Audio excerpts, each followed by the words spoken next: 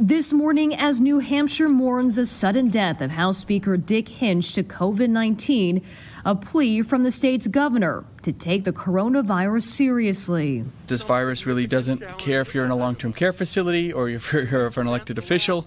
No one is immune. It is unfortunately a tragic and cautionary tale.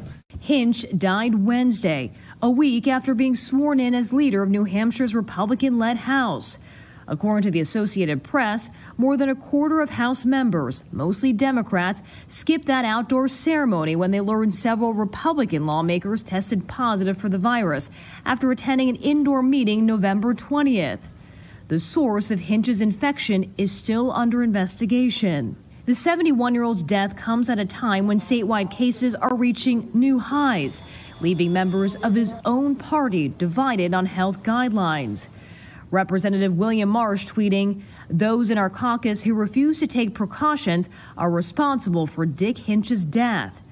Representative Josh Yokella responding, "What are you even talking about? You think he got COVID outside sitting in the mask section?" On MSNBC Friday, Governor Chris Sununu criticized those politicizing safety during a pandemic. We're not tearing up the Constitution when we ask folks to be safe, smart, and socially distanced. In a letter to the governor, Democratic leaders in New Hampshire wrote, "No one in any job should have to fear for their health at work," adding that testing be made available to all legislators who attended the swearing in last week.